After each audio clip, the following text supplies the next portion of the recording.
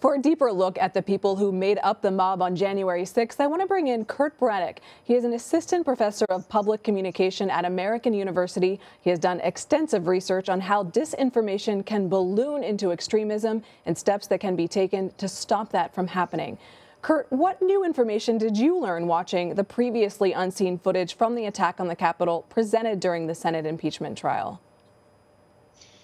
Well, looking at that evidence that I hadn't seen before, I think it was much more harrowing than any of us really thought it was on first glance.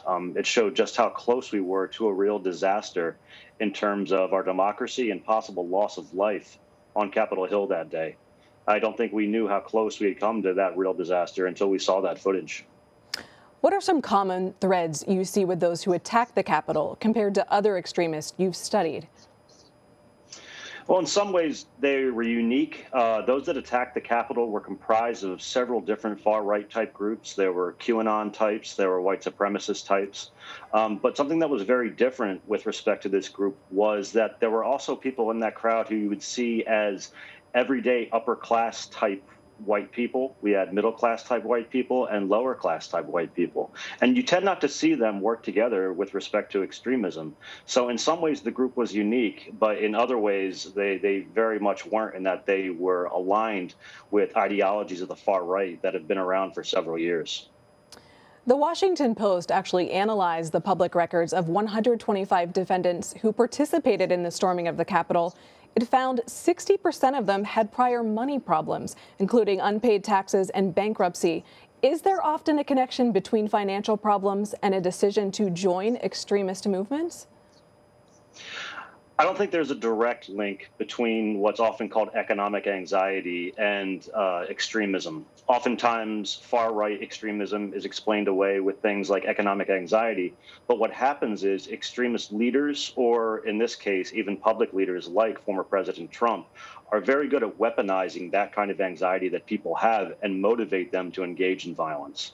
I think what we saw here was a combination of a buying into a narrative that President Trump sold to many individuals on the right, and he weaponized any kind of anxiety they had, including economic anxiety, to take part in what happened on the 6th.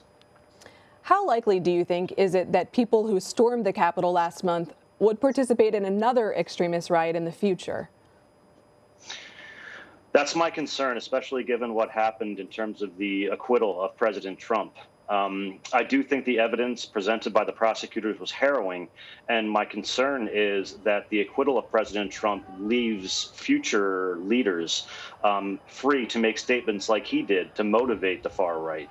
I don't know if the people who stormed Capitol Hill will be taking part in any extremist acts in the near future, given that they have been pursued pretty heavily by law enforcement. But that doesn't mean that others will try something similar in the future, given that repercussions seem to not be coming for the leaders.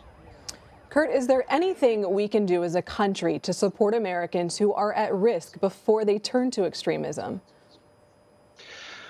I think one of the things that we need to really take seriously in this country is teaching people to understand that there is misinformation and disinformation out there that goes against what is good for them. We need to teach people to consume media and consume messages on social media more critically than they have been, especially in the last 4 years.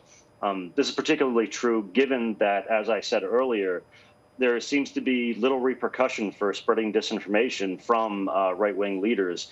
And it seems that some right-wing leaders have certainly adopted that as a strategy moving forward. So I think we need to be able to teach people to critically consume the material they see online and realize that it's not in their best interest to act on it. Braddock, thank you for your insight.